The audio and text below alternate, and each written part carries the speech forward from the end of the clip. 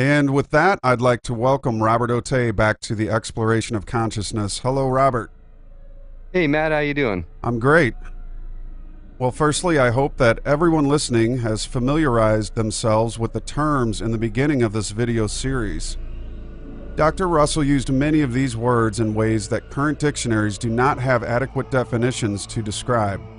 The language of light needs many different terms, new and improved terms, in order to describe the wave, which will help you better understand this presentation. Well, let's not prolong the inevitable. We have a lot to cover. To start, we will bring up the first picture of the show, which conveys the complete nature of the Creator, the Alpha and the Omega. This picture conveys the secret of creation, the beginning and the end. This is the still, undivided white light of the universal God mind. The next picture shows the reality of cause. The eternal omnipresent vacuum zero, the one magnetic light of mind, which man refers to as space.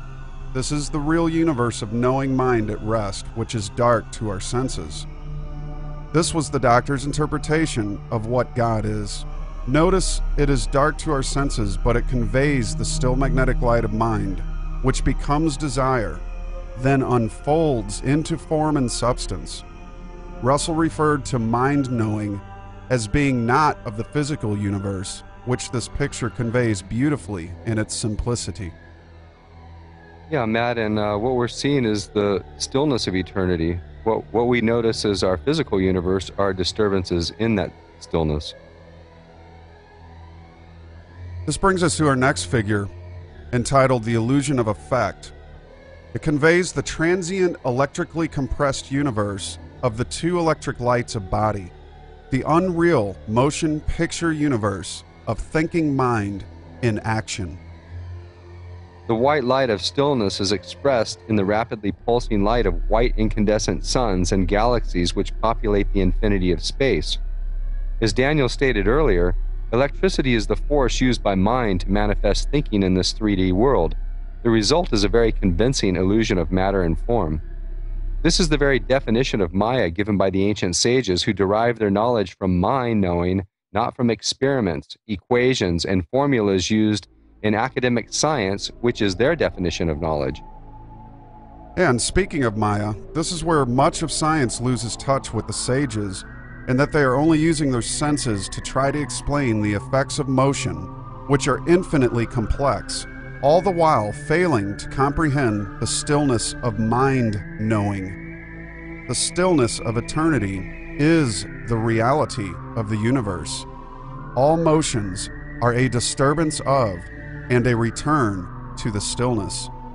This leads to all kinds of false academic theories and sense-based observations and their conclusions that only further complicate the simplicity of the wisdom of the sages. As Russell said, the senses cannot know anything. They are but recorders of the effects of motion in this cosmic cinema of illusion. Exactly, Matt. These theories based on sensory perceptions and empirical observations of academic science are not knowledge. They are guesses. Memorizing these theories is not knowledge. It is memorizing an academic agenda whose reward is an academic degree and its social status. Quick question. Can you give us an example of knowing versus sensing? Knowing would be your understanding that you are eternal and that you can't die. Sensing would be the false belief that you die because your body dies. Your body is your sensory-based perception of the universe, and when it goes, you believe you go, but you are eternal. Well, let's talk about the force that creates the illusion of substance and matter. Electricity is the only force in the universe, Matt. Magnetism and gravity manifest to our senses as the result of electricity performing its duty. Magnetism is an elastic reaction to the motions of electricity, which is its cause. Gravity is not a separate force. It only manifests in matter because all motion seeks rest from the imbalance caused by the movements of electricity, which interrupt the normal stillness of the universe. As Figure 61 shows, the Life Principle series of the Universal Heartbeat This is the cathode and the anode.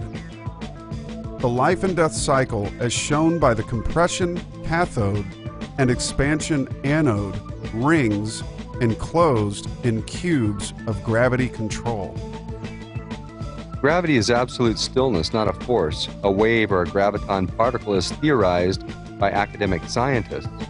Electricity thrusts from centers of stillness to wave-field boundaries of the cubes, which they center. There, these expanding motions are recorded in the inert gases, then they are voided on the plane of zero curvature and stillness, and radared back with thrusting electricity of compression to the centers of stillness from which they came. The pulsing, thrusting electricity produces the illusion that it creates gravity in both its expansive and contracting conditions. That is, gravity which is the stillness of the cube centers and the stillness of the 6 cubic wave field boundaries. Gravity is not a pulling force. Its so-called attractive force is an illusion according to the senses of mankind, which led to Newton to define it as an attractive force, which it is not. The thrusting force of electricity is the sole worker in the universe. It thrusts inward to create compression at wave field centers, which man observes as implosion. It thrusts outward to create compression at wave field boundaries, which mankind senses as the process of expansion.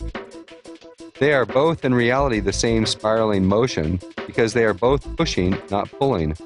One is spiraling inward and the other is spiraling outward. The so-called attraction of gravity and magnetism are illusionary forces created by these electrical motions. What man perceives as an attractive force is actually masses of like potential seeking rest in each other, in the stillness of their centering fulcrums. Exactly, Robert. And as Dr. Russell was quoted from a letter to the editor of the New York Times in the year 1930, Newton, for example, would have solved the other half of the gravitational problem if he had found out how that apple and the tree upon which it grew got up in the air before the apple fell. I challenge the world of science to correctly and completely answer that question, he wrote.